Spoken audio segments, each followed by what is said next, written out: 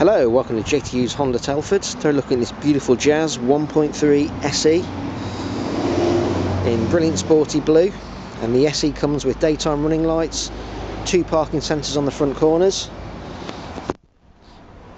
alloy wheels, and then we have a look on the inside. You'll see this car is as new.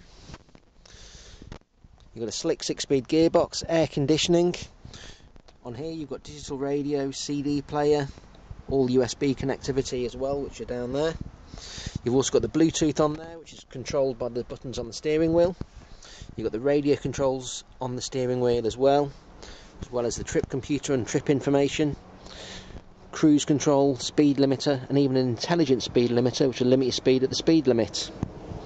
There's a camera by the rear view mirror, which is always looking forward, and that'll work we'll look for any round street signs you see and have those on display.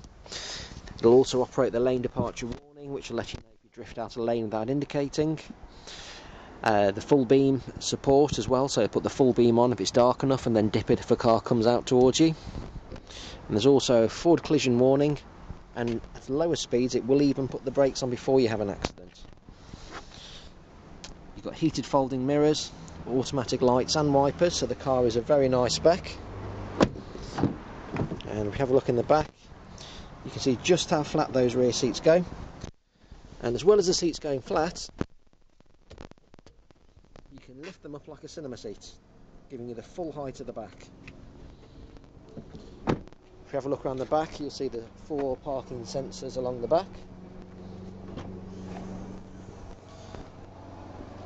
And the Jazz has got a huge boot for the size of car it is. If you're after a small car that's incredibly practical, there is nothing better than the Jazz. And there we are, so you can see how flat those rear seats go. A little bit more extra space under there as well, where your tyre repair kit is.